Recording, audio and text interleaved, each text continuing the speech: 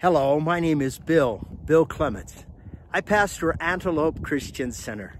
I love to pray and I love to read and study the Word of God.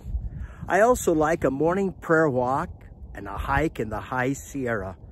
Today's the first time the gate's been open in a long time to the trailhead of Castle Peak. And what a privilege it is to be on top of Castle Peak.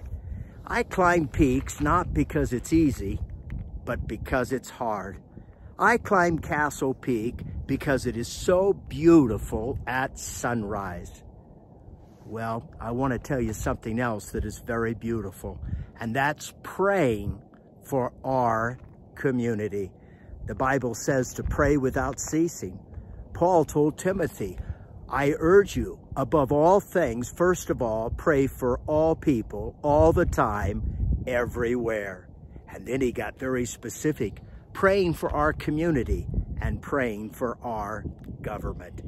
Do you know right here in our community, we have the firefighters, we have the police department, we have the healthcare workers, we have the public school system, we have businesses, we have City Hall, and we have churches. I raised the question, do we live in a pagan nation? And you'll have to assess that for yourself. You'll have to look at our public schools and City Hall. Can our firefighters pray and read the Bible on duty? Can our police lead people in prayer when they visit a home in distress? Those questions are very, very difficult, but each one of these represent a pillar in our community. That's right. Our community is based upon our police officers, our firefighters, our healthcare workers, our public school classrooms, and yes, our City Hall.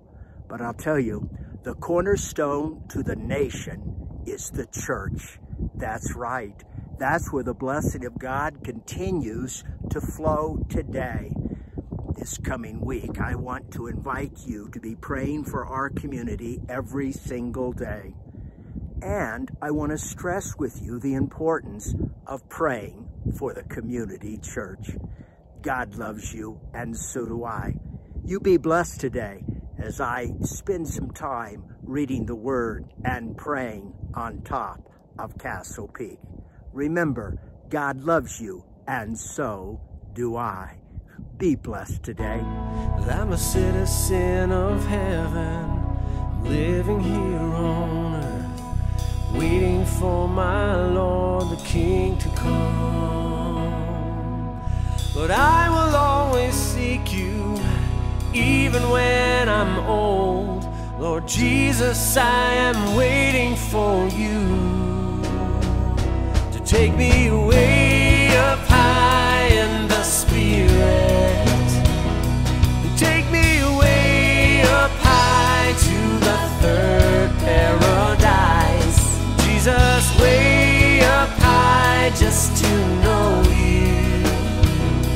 And here I am, God, here I am in the Spirit.